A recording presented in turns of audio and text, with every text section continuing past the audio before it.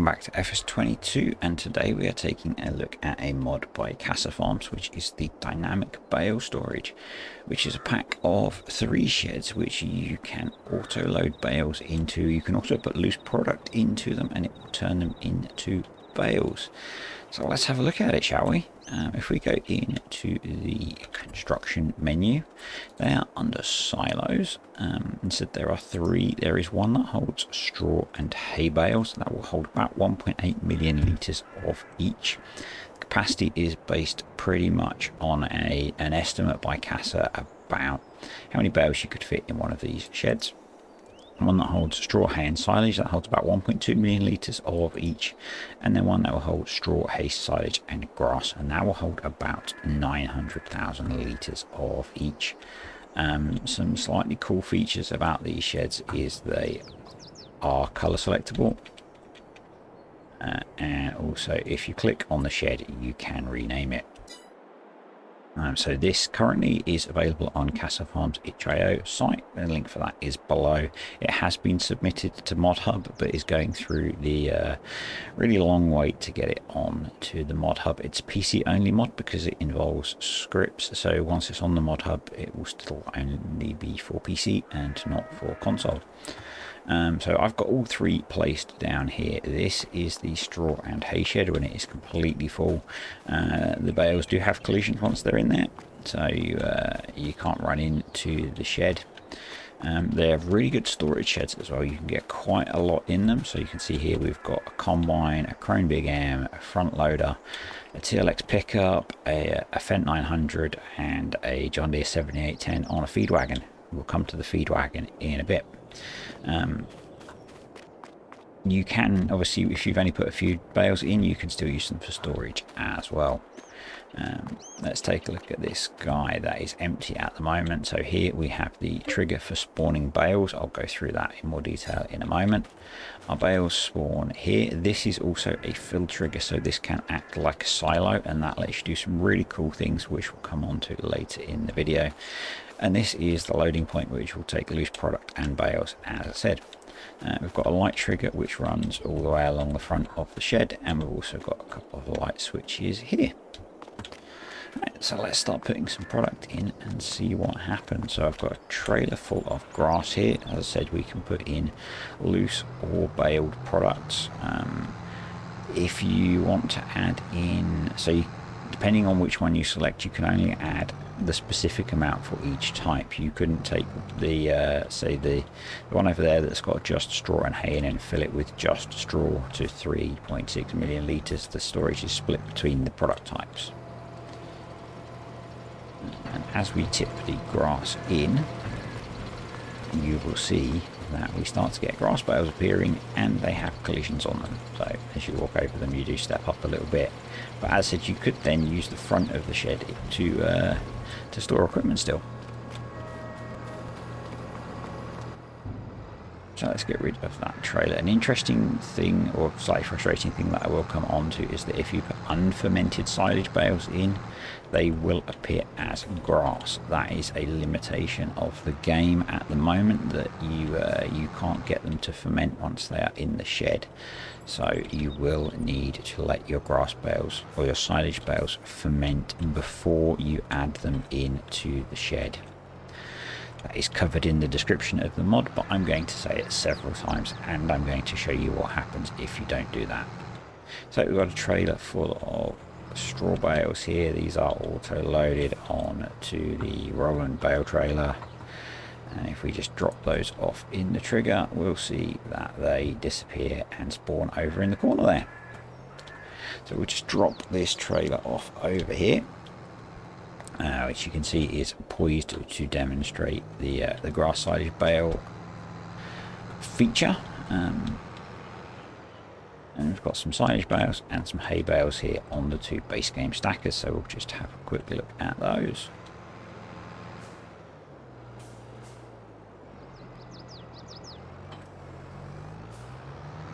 So I really like this mod. depending on the scale of farm that you're running, sometimes stacking the volume of bales that you're going to get can get really tedious, and depending on the spec of your computer, obviously having lots of bales live in the game can cause you issues with FPS drops. And this is a way of, you know, if you do want to create all those bales, but then you haven't got the PC that can store them, because these aren't actually dynamic bales, you don't get FPS drops. So, you know, I'm still sitting up at solid 60 FPS on here, and there are no errors in the log either. So I helped Kassa test this mod while he was developing it, and it has a clean log file as well. So let's just drop these guys off, and then we'll have a quick look in the shed, and you'll see all the different collisions and things. And I guess one thing, if you put round bales in, they do appear as square bales. It's just the way this has been implemented into the game, and whatever coloured silage bales you put in, they will appear as white silage bales. But yeah, you see we got our stacks of bales starting to appear with our collisions, and so you could then use the front of this shed for some storage.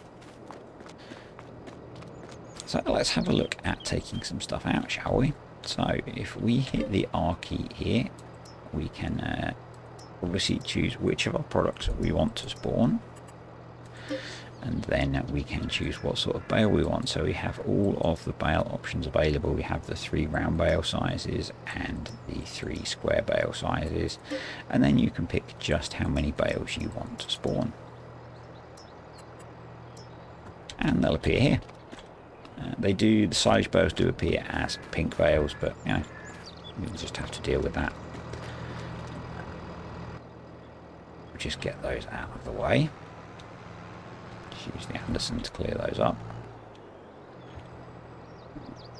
And then we'll have a look at we'll do the grass silage bales actually next, and then we'll have a look at filling trailers, and more importantly, more interestingly, filling feed wagons. So because this acts like a silo, you can use one of these to mix TMR, which I think is a really cool feature. Yes, it's not 100% realistic, but if you're running a really big farm and you've got a lot of TMR to mix, then it can be really good, because you can bulk make your TMR. You can get all your bales in the shed and then simulate having someone else load the feed mixer up for you. Let me just get these bales cleared out of the way and we'll get to that. So just got those cleared out of the way, and we're just making some nice fresh silage bales up just to demonstrate what happens with those. I'm going to place down a new shed just so you can see that more clearly,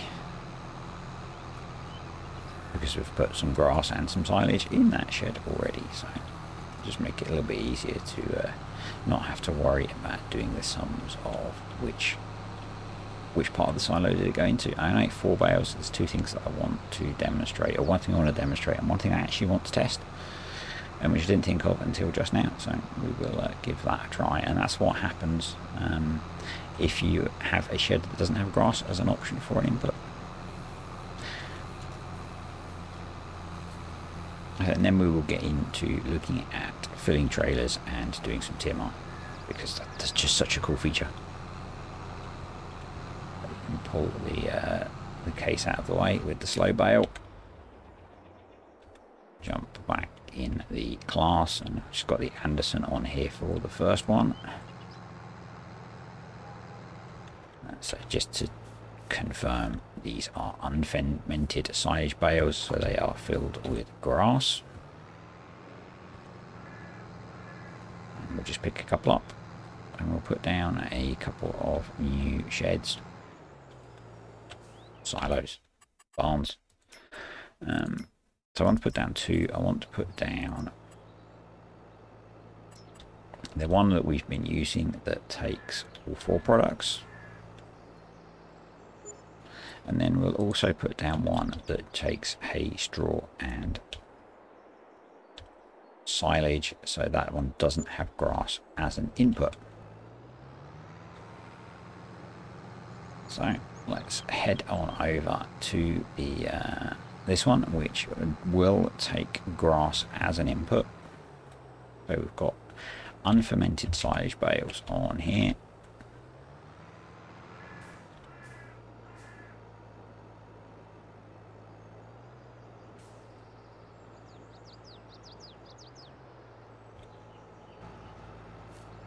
Just got those pushed off of the trailer, and we will see that they have gone in as grass. There's not enough in there for it to show as a bale.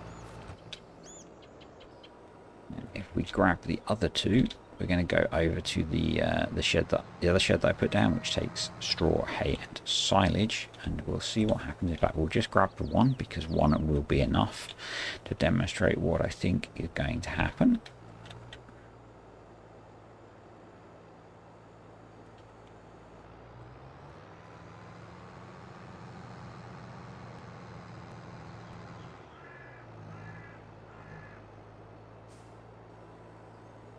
Because this should be an unsupported product because it doesn't take grass. We'll just wait the 15 minutes for it to slide down at the back of the Anderson.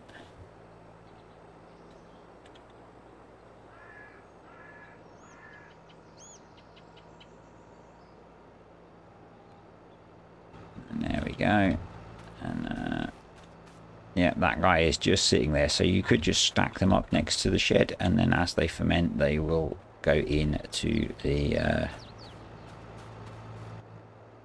storage, which is definitely an option if you're not baling grass, which is not something that I do particularly a huge amount of. Right, let's pick the trailer up first. We'll quickly demonstrate this, and then we'll grab the feed wagon, because that I think is one of the amazing features of this mod.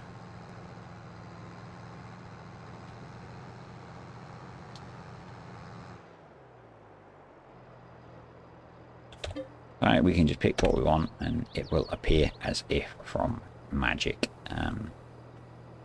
Just gives you the option of doing it in a play the game however you want.